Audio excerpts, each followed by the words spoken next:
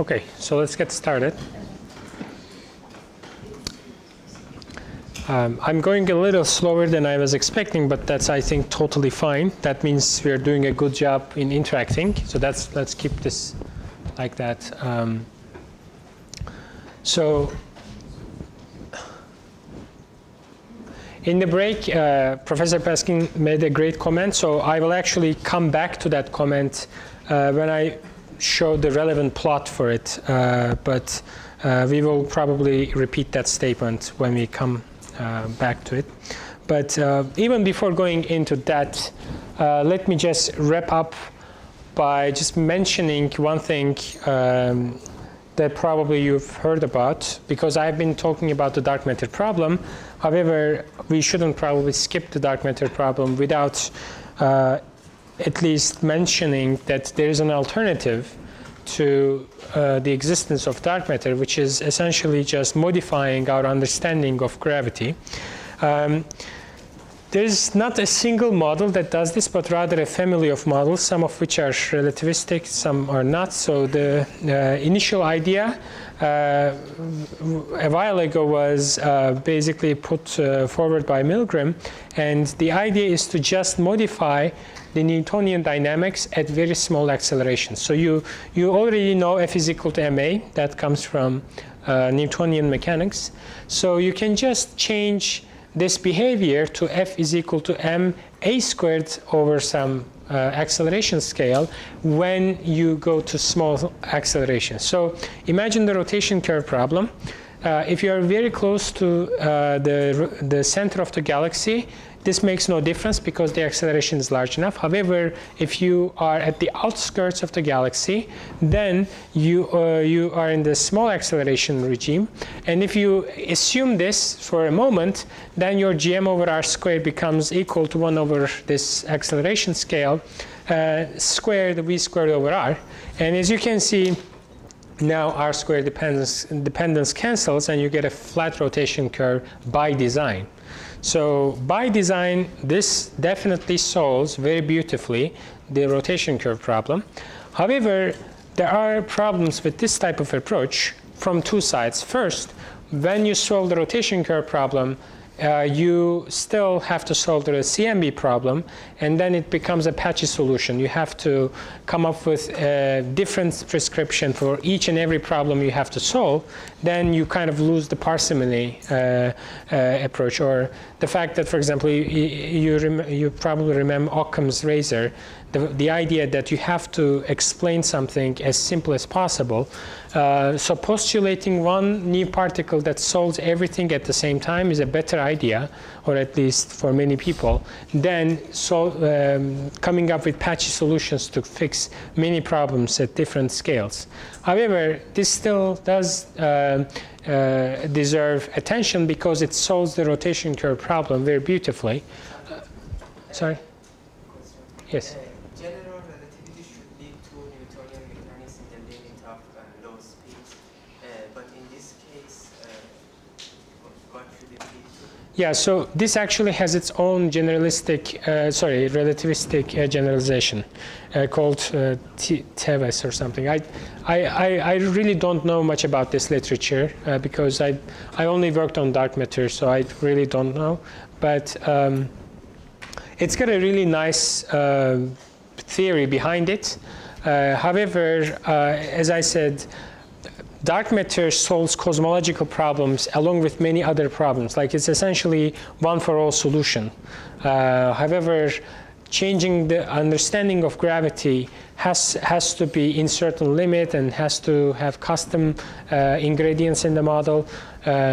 So it's a very different type of approach to the problem.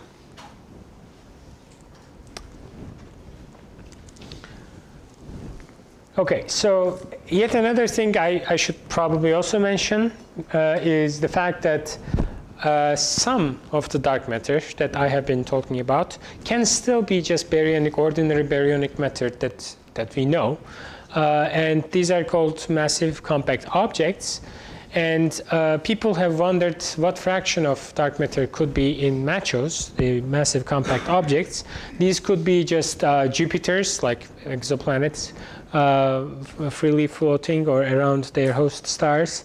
There could be just rocks, dead stars like neutron stars, pulsars, and also black holes. And if you just have basically some of these scattered around the galaxy, they can certainly contribute to the dark matter budget of the galaxy. And people have carried out many experiments looking for microlensing events from such compact objects, and by just looking at the occurrence rate of such events, they have put upper limits on the mass fraction of the halo that can be made up by compact objects, known compact objects. And depending on who you ask, the result is the answer is about 15% at best. So that's the ballpark value we have. However, it is almost obvious that you cannot actually make up 100% of dark matter using massive compact objects. Okay, so now I will just very briefly discuss the particle nature of dark matter without very much going into details, because Tracy is going to talk about this. One thing to just say is that I have only so far mentioned the gravitational aspect, gravitational interaction of dark matter. So dark matter is a hypothetical construct motivated by its gravitational interaction. However, there so far is really no clear motivation outside this context, that is by other means of interaction such as electromagnetism, weak interaction, strong interaction, or any other interaction that we currently may not know. It is, I think, clear by now that it shouldn't actually interact electromagnetically anyways. However, it could have some very weak other interactions that we may not yet know. So this is just a funny picture of, I think, how many dark matter models there are, and I'm sure it is not an exhaustive list. You may not be able to read all of them, but they can actually be decomposed into a couple of islands of models. A big island are those models that contain supersymmetry, because once you have supersymmetry, you have a stable particle that is predicted to exist, and that certainly is a candidate for dark matter. There are many extensions, and I have pretty much no idea about the very details of these models. There are also the extra dimension models. So whenever you postulate the existence of any additional dimension, you can excite it, and once you excite it, you get particles. So there are many particles that come from those extra dimensions that could be of interest. One thing that you may have heard of is Kaluza-Klein particle on the 5th dimension. That is something that people have searched for. In the MSSM space, by the way, or the supersymmetry in general, the most obvious one is the neutralino that people have entertained that could exist. Now, on the left-hand side, we have the sterile neutrino that I already mentioned. It is the non-active sterile brother of our active neutrinos that we know exist, and they make up the warm dark matter. There's also other models, the little Higgs model, and there's also the QCD axions, and a subset of those can actually explain the dark matter. Not all QCD axions are actually dark matter solutions, but a subset of them are.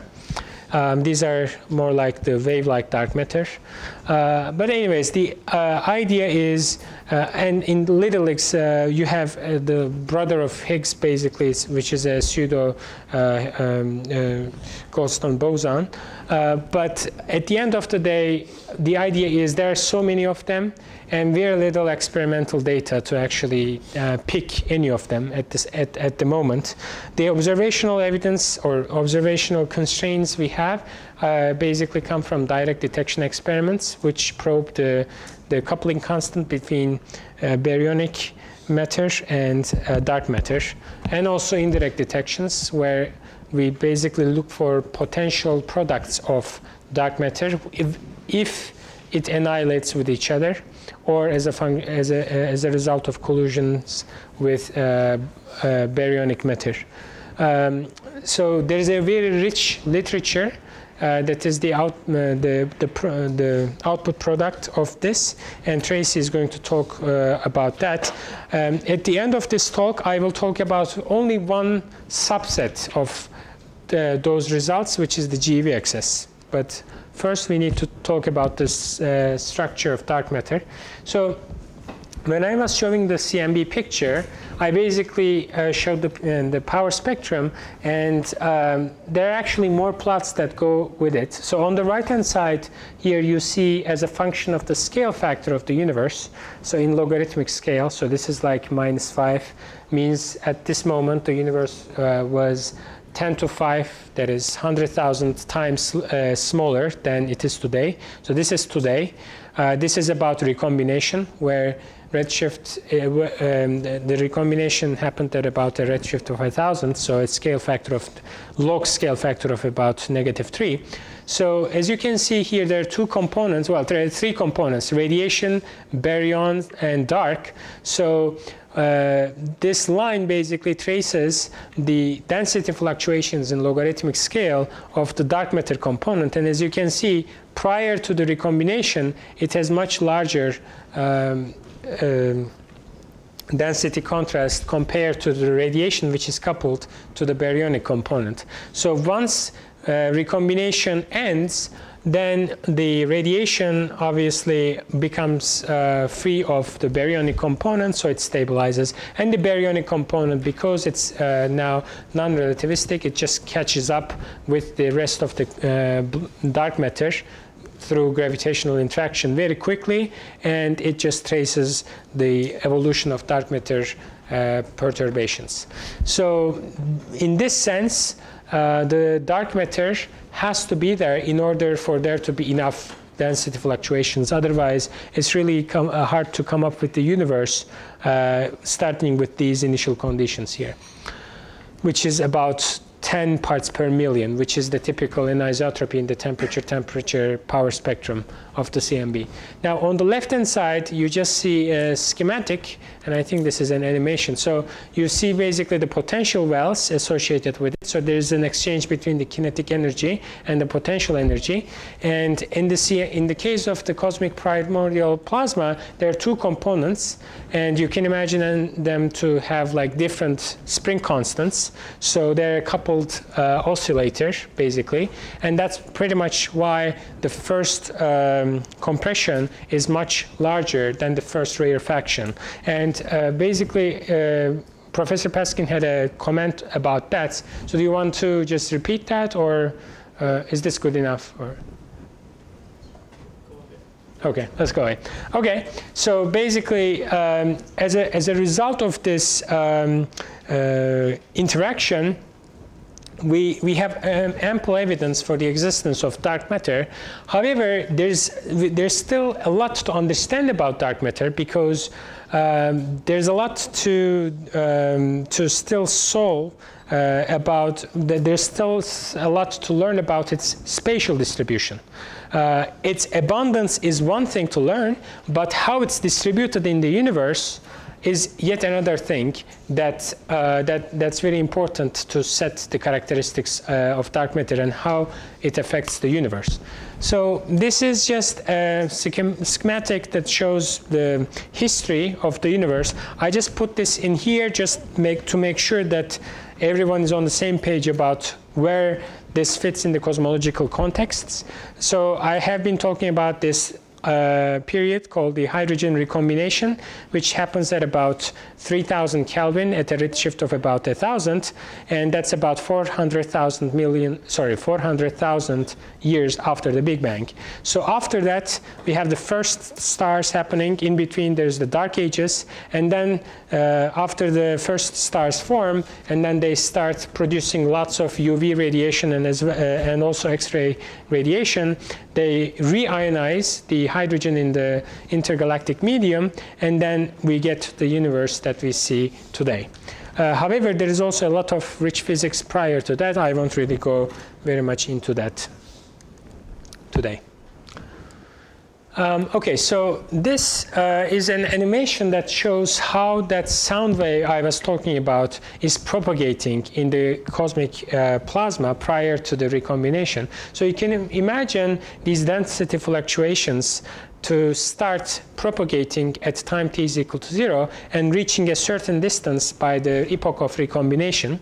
And if you just single out a particular single density fluctuation, that's how it looks. So it travels very fast in the beginning because the pressure and the temperature is large. That makes the speed of sound really large. The speed of sound is proportional, proportional to the pressure. So that basically makes the sound, the speed of the sound is really large. However, as the temperature drops, that speed of sound also goes down, and that propagation slows down. And there's another figure or GIF here, so I will start that. So here you see different components in the universe. Again, just the same idea, that initial perturbation just spreading out from the initial condition, and then you see different colors: dark matter, gas, which is the baryonic gas here, the photon, which is radiation, and the neutrino component. And the message to take out from here is that dark matter basically just sits in the initial condition, in the wherever it is, because it only gravitationally interacts, whereas the photon and the gas, which are coupled to each other, they basically move away from the initial point, the density perturbation, at the speed of the sound. And that's just simply because photons are relativistic and are essentially pushing the baryon density fluctuation away. Now, when recombination happens, that feature that grows here at about 150 megaparsecs in moving coordinates, that is stalled. That basically just freezes there. And at later stages, because the dark matter clump is at r is equal to 0 still, basically the baryonic component starts moving towards the dark matter component again. However, there's still a residual bump that remains at about 150 megaparsecs, and that feature is what we call the baryonic acoustic oscillation. Basically an imprint of the sound wave that propagated in the early universe, and we see this feature when we look at the two-point correlation function of the galaxies in the universe. And this is just artistic way of showing that correlation, that distance being 150 roughly megaparsecs in today's standard. Obviously, back then it was 1,000 times smaller. The universe was smaller. Okay, so now we have these density fluctuations. I've talked about the initial conditions, how they come into existence, and another thing we should probably think about is how they grow. Now, in the linear regime, they just grow through this differential equation where there's the second order time derivative and the second order spatial derivative. They're coupled by the speed of the sound. And on the right hand side, there's the source term, which is due to the density fluctuation itself. So if you just put the dispersion relation in, just to study it as a function of, in terms of the Fourier components, you basically get this growth factor, d of t. It essentially characterizes how a given density fluctuation grows as a function of cosmic time, t. And there are a bunch of values here, lambda sub m, lambda sub, omega sub lambda and omega sub m. These are the abundances of the dark energy and dark matter, or actually matter in general, baryonic plus dark. And a is the scale factor. It is a factor that describes how space is expanding. And if you just solve this growth factor for two cases, one, a universe in which radiation is the dominant in the energy dominant factor in the energy budget of the universe, and another one in which the universe is matter dominated. You get these two solutions. So they tell you something about how density fluctuations grow in the radiation-dominated, in a radiation-dominated universe. The dependence is only logarithmic, whereas in a matter-dominated universe, it's essentially a polynomial in time. So the density fluctuations tend to not grow strongly when the universe is radiation dominated. However, once it becomes matter dominated, so past the radiation matter equality, then density fluctuations start growing fast or faster. And at some point, these density fluctuations in the universe reach a point where they start collapsing due to gravitational instabilities. So just to recall the story, the universe is expanding, there's a density fluctuation which is growing linearly, and at some point there's a turnaround, and then the matter collapses onto itself and so-called virializes. Virialization is a process in which the dynamics become relaxed within the cluster, or we call these halos of particles, and the density contrast when it virializes is about 18 pi squared, which is about 178 roughly. So basically you get halos that are more dense than compared to the background by a factor of about 200. So that's the spherical gravitational collapse, and as a result of this we get halos of dark matter particles. In general, matter particles. One thing to note here is that there is a certain scale called the gene scale, below which this cannot happen. However, if you're above the gene scale, that is, if you have a clump of matter that is larger than the gene scale, which is, by the way, proportional to the speed of the sound, then gravitational instabilities take place and can result in the collapse of the halo. However, at scales smaller than that, because the speed of the sound can propagate very efficiently and equalize density perturbations or density contrasts, this gravitational collapse cannot happen. So gravitational collapse has to have very massive or large clumps. Otherwise, you basically erase out the density fluctuations.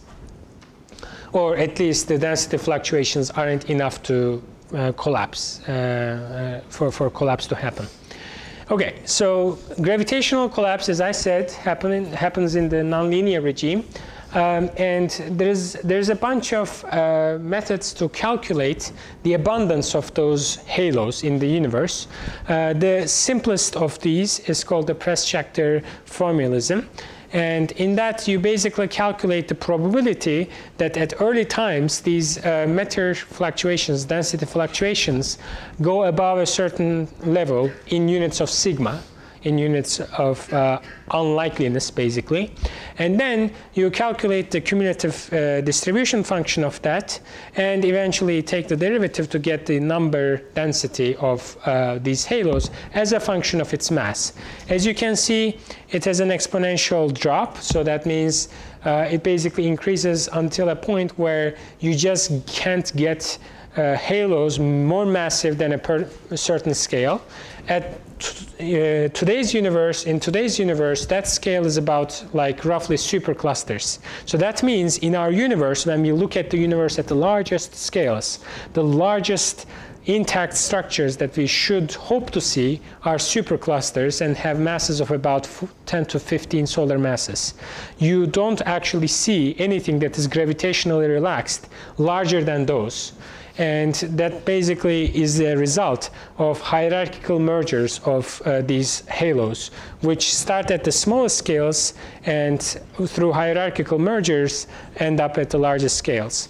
I think I have a movie on that. Oh, even before coming to that. Okay, so I will show you a pretty movie soon, but before that, so I've talked about these halos.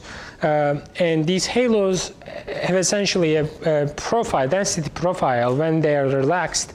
That's called, well, one of the models is called a Navarro-Frank-White NFW profile. That is the profile that is very much in agreement with the M-body simulations when you run these hydrodynamical simulations. And that just looks like a power law in galactocentric radius. It just goes like 1 over r squared roughly at large r.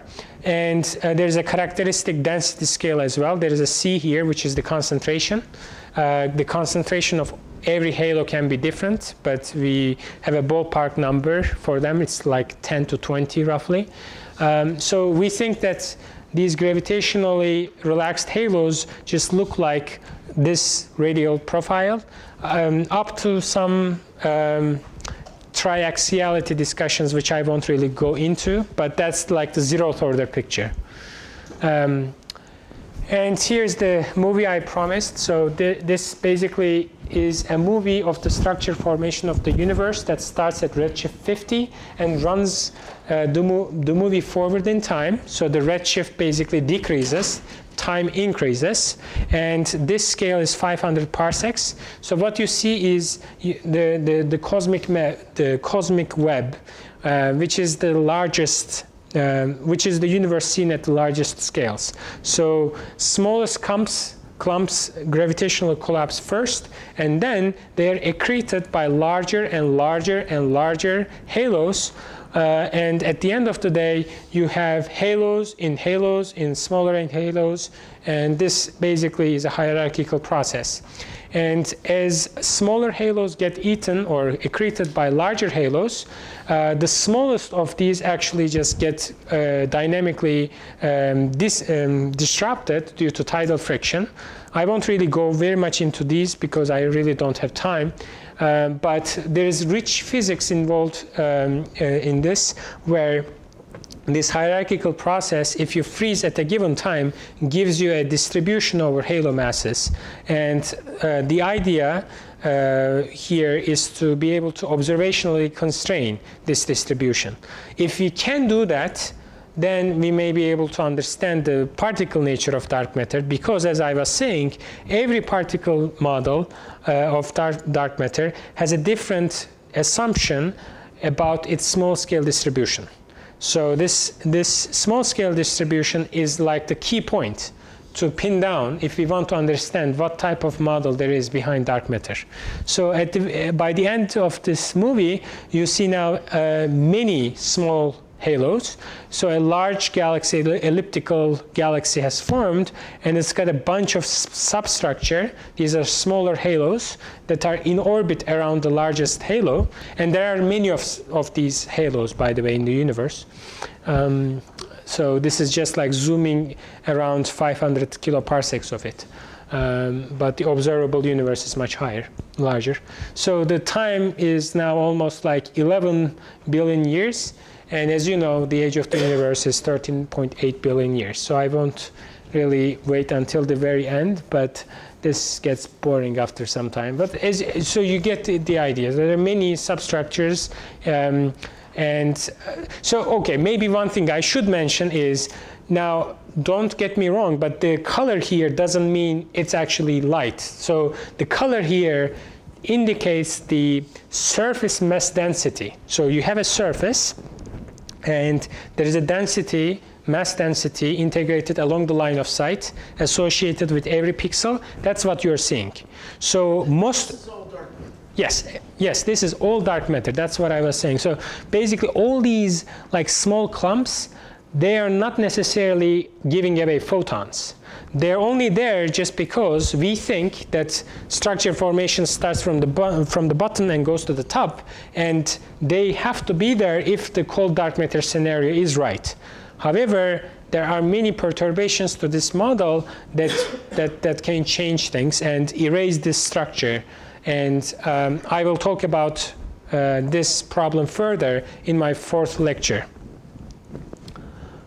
Okay, so GV excess. Now I will switch gears again. So far I've talked about the dark matter problem and the structure formation.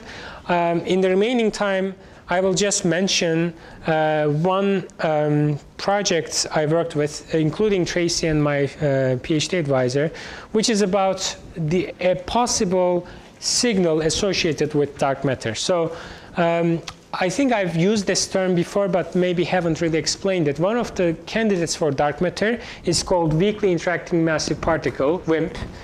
Pretty bad name for a particle. But so dark matter particles, these dark matter WIMPs, can actually annihilate, self-annihilate, I mean. So basically interact with each other and produce particles that are in the standard model. One of which is photons, so they may basically directly go into photon-photon, or they may go into, let's say, a quark and quark, so quark and anti-quark, like bottom, anti-bottom, etc., or like electron and positron. And as a result, there will be a photon shower, like gamma ray shower, at the end of this process, and you may hope to detect these gamma rays, high energy photons, if you're lucky, out in the galaxy. That's the idea that set us forward. So this is the instrument that we used, Fermi LAT, Fermi Large Area Telescope. It's a gamma ray space telescope by NASA. It was launched into space 2009, I believe. And that's the gamma ray full sky map that they measured. So you see the galactic plane, which is really bright, because there are many processes producing high energy photons in the galactic plane, one of which is pion decay. So cosmic rays, for example, just produce pions when they collide, and then pions decay into gamma rays. So you see a lot of emission correlated with the dust and the galactic plane. There's also inverse Compton scattering, where high energy electrons just hit basically the interstellar radiation field and then scatter up the energy, the photon into the gamma ray high energy regime. There's also bremsstrahlung, stopping radiation that causes a lot of high energy photon production. But and there's by the way also many point sources like these pulsars that you see. They populate the gamma ray sky. So after taking into account all these components that we know they exist,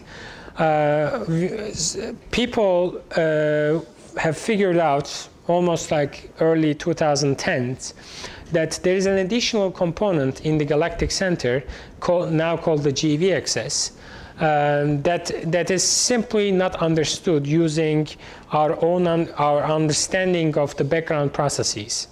And we try to model it using dark matter annihilation. And if you do so, you get a picture that's really neat. So the dark matter annihilation just looks like this as a function of energy of the photon. That's E squared dN dE. That means it's the energy per logarithmic energy bin. And different lines basically indicate the energy, the distribution that you get from different annihilation products or channels. And you also get addition from bremsstrahlung emission, so the tail might look different, but they're all bump-like. That's the idea. And so I've already talked about this, the fact that the spatial distribution has to be NFW-like at least. And what we did was we took the NFW and then squared it just because it's a two-body process, and then took the line of sight integral.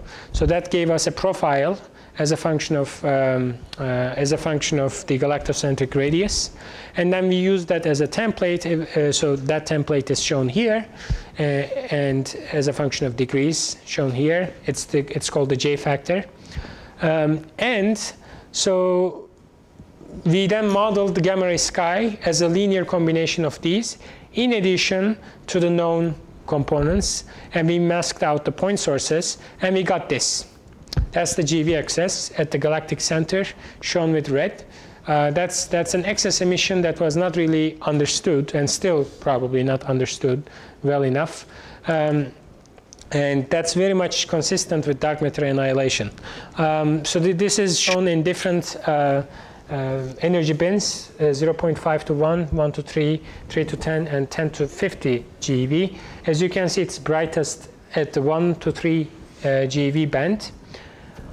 And that's the spectrum associated with it. It's a bump-like spectrum that peaks at about 2 GeV.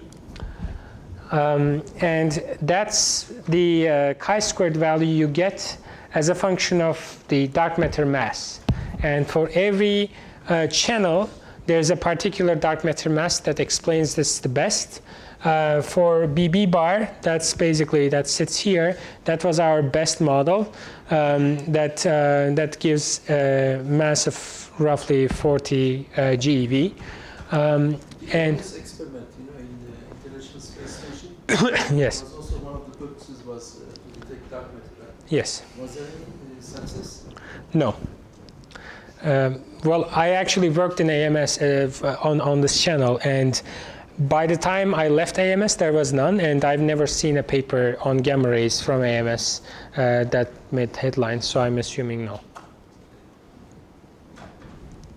AMS actually isn't designed to detect photons. It's a byproduct. It's a byproduct of its design because it's a particle detector. So that means it can also detect photons, but it's not particularly designed. It's actually designed for gamma rays because it has a magnetic field, so it can actually bend charged particles. So its main purpose was to pin down the positron excess. But this was something in addition. Okay, so just wrapping up, I'm almost done. So basically, if you just project this into the theory space now, so on the y-axis you have the annihilation cross-section, and on the right-hand, on the x-axis you have the WIMP mass. These detections basically imply a certain contour on this axis, and just look at this number, 10 to negative 26. Roughly, actually, 2 times 10 to negative 26, especially if you look at this contour. Now, this number may not tell you something right away, but I'll just remind you that this is the cross-section from the WIMP miracle. It's not a really good name that I really like to call it miracle, but it's the idea that if you want to solve the electroweak puzzle, the hierarchy problem, then you want a WIMP to exist with a cross-section. You want a thermal history WIMP that has a thermal history that has a cross-section of about 2 times 10 to negative 26 centimeter cube per second. So that's the right number. And when we got this number, we got super excited because, like, if nature is fair to us, really, this is an exciting signal. The issue is that this is still degenerate with many astrophysical explanations. So we never claimed that this is certainly dark matter. We just said that this is very consistent with dark matter annihilation. And if it is so, then it's very interesting because it is also the right number that you expect in order to solve other problems in particle physics. However, the situation is not that easy because there are, as I said, many astrophysical sources of uncertainty. First of all, our background models are not perfect, so that's one thing. Second, there are unresolved sources, particularly millisecond pulsars in the game, and it is very likely, just given the data, that the excess could just be an artifact of unresolved millisecond pulsars. It could also be ejection from the supermassive black hole at the center of the galaxy, although I think it's less likely than the millisecond pulsar interpretation. So there's a chart like this, and eventually we try to first try to answer the question, is there an excess? Well, everyone did it, and there's certainly an excess, so the answer is, I think, is yes. But once we try to answer the question, do you really understand the residuals? It's probably no. If you say yes, then you're probably doing something wrong. And is it unresolved sources? Yes, it is likely that it's unresolved sources. However, I think it's really hard, just given the Fermi-Lat data, to say anything either way. So I think we are at this logical point in this flow chart diagram, and we are just waiting for more data to appear so we can actually do this logic flow, continue the logic flow further. Yes?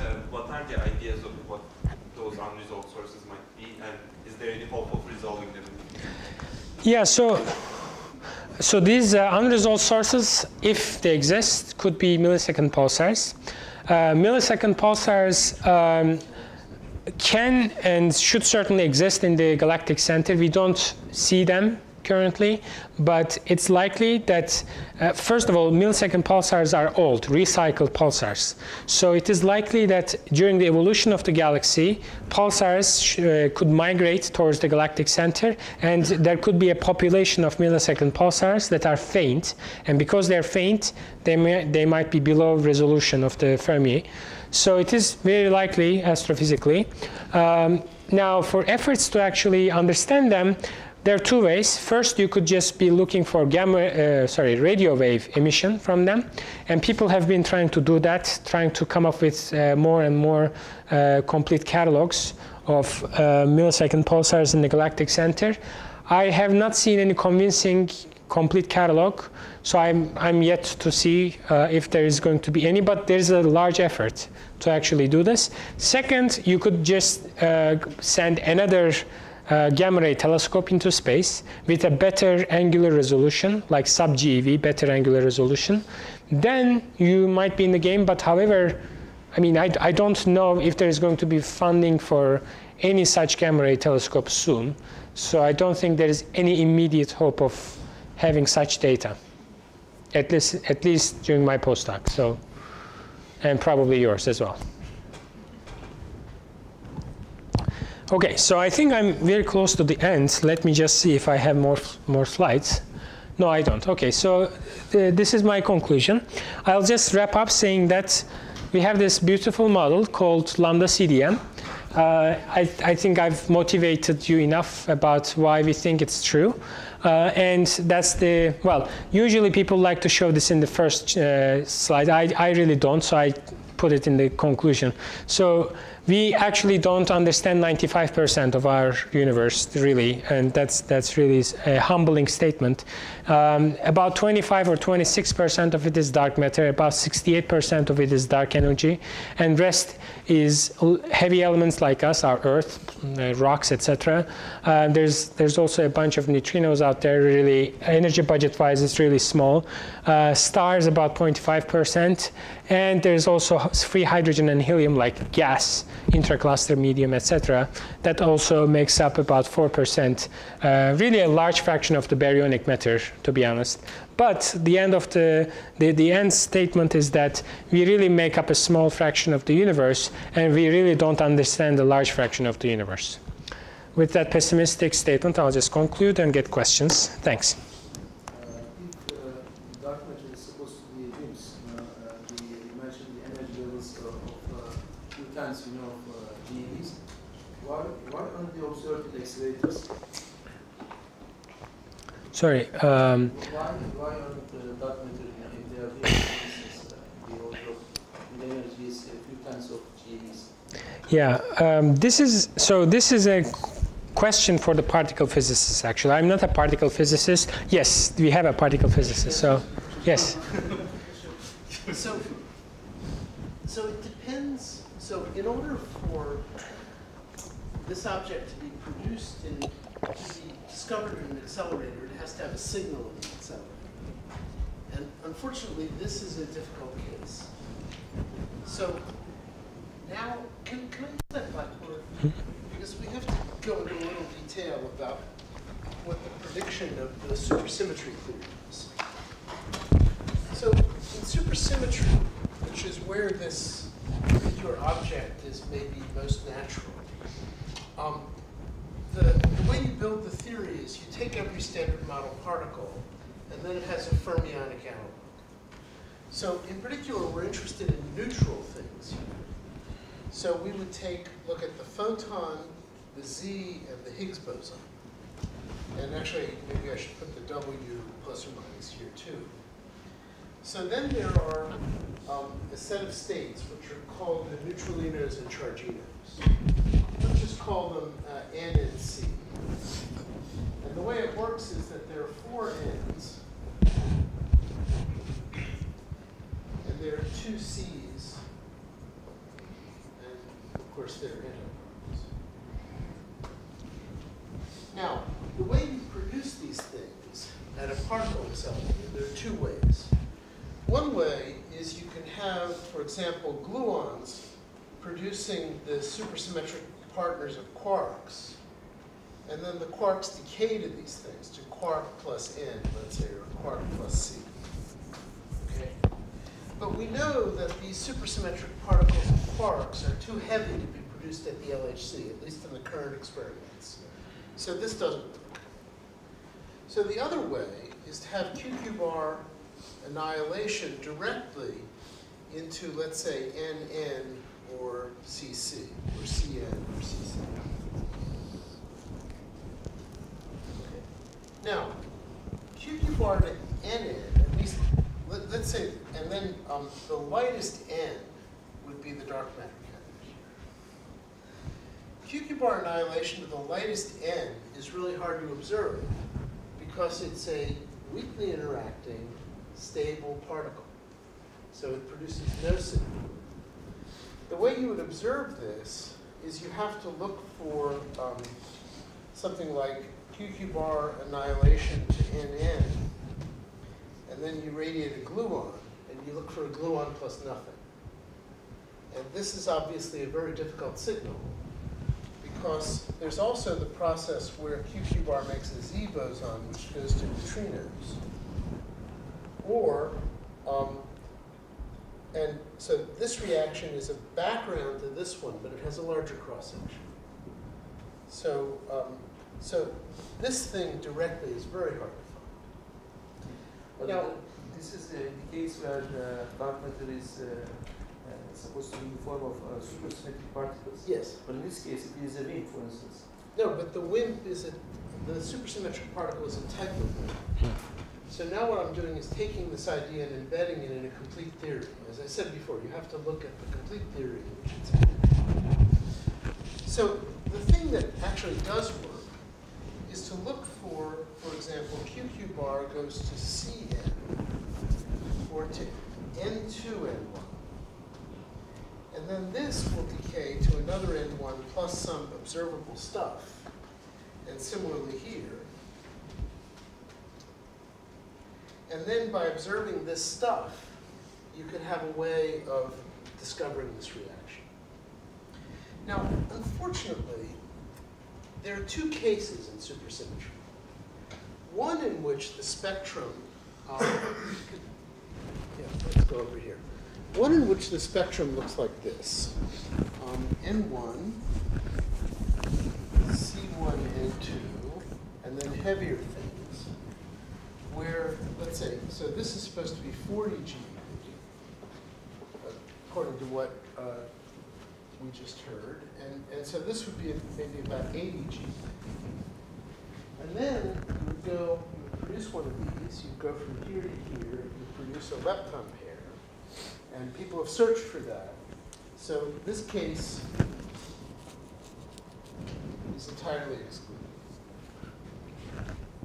However, the other possibility, this is the so-called Bino dark matter. But there's another case called Higgsinian. So that's the case where this guy is basically the partner of the photon. But there's another case where the N1 is the partner of the Higgs boson. And in that case, the spectrum looks like this. So N1 is here. This gap is a few GeV. Here's N2 and C1. And then these guys are at some enormous energy. So these are the partners of the Higgs bosons. And these are the partners of the WZ and photon. Okay, well, this number is too small. The reaction, the energy that you produce when you decay from here to here is such that those events don't pass the triggers of the LHC experiments. And so this case is totally alive. And so in this way, it's it's really easy to make a scenario within a supersymmetric model in which this particle at 40 GeV could exist. We're producing, literally millions, hundreds of millions of these things at the LHC, but we don't know them.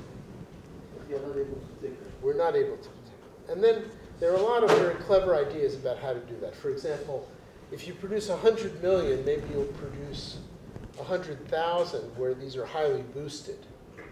And then if you have a few GeV signal, maybe you can get that highly boosted and be able to detect it. So there are ideas like that. But, so this is a very hard game. And, so even with the new upgrade in CERN, right, we won't be able to. Well, the upgrade gives higher luminosity. Yes. So that means that in these special configurations where these particles are highly boosted, there'll be more of them. And so your chances are better. On the other hand, the backgrounds are larger. So you have to fight against that. But right now, the situation is that this scenario is not excluded. Okay, I'm sorry for getting a little technical here, but that's the complete explanation. Thanks. Okay. So are there other questions? Or if not, we can just call it a day. Oh. Okay, so there are many tabletop experiments. I really don't know the literature, but I just keep hearing that there are many tabletop experiments that are sensitive to certain parameters at very high energies, like correction terms. But directly making the jump into a dark matter candidate may not be that obvious. But at the moment, yes, there are efforts to just use solid state methods to just understand something about particle physics at high energies. So are you going to discuss the various candidates for dark matter? No. Or this is the end? This is end of my part. So Tracy is going to take over now. And she's going to discover probably pretty much the supersymmetric. I mean, she actually worked on Vino and Bino, I know. So she'll do that. So maybe the right way to answer the question is to say this is the situation for WIMPs. Yeah. But there are lots of non-WIMP candidates for dark matter. And I would say the leading ones today are millicharge and axion. Yeah. And there, the detection methods are totally different. However, those would not produce this signal. The signal would have to contribute to some astrophysical process. But if you don't believe this, actually I don't believe it, so you can join me. Well, I believe that there's a signal, but I don't believe it's dark matter. But we can talk about that later. So if you think this is not dark matter, you can look for other solutions like millicharge or axion, and there's a whole list of them. And every one has its own preferred detection technology. For axions, you use large, empty, basically electromagnetic cavities with large magnetic fields. For millicharge, you use very high intensity fixed target electron experiments. And there's a whole catalog of them. So maybe Tracy will talk about this. Yes. Okay, so there is a claim to detect the 21 centimeter observation line from the ionization. And they got twice the signal than they expected, and they are explaining the cooling of this signal by the dark matter and baryon interaction. So could you please comment on this, that what about the interaction between the dark sector with the baryons? Yeah, I don't actually do 21 centimeter cosmology, so I think I shouldn't make a comment because I really don't know the literature. I just probably, you know better than I do, because I only heard about the signal, but there's not much 21 centimeter cosmology that's related to our work, so we can discuss that later if you want. Again, so far there's only one experimental paper. Yeah, I mean, and that experimental paper, I mean, I've heard. Is not a very. Yeah, I've heard many bad things about it, so I. Yeah. Is this the edges? Yes. Yeah. That's right. So there's one experimental paper, and then there are 100 theory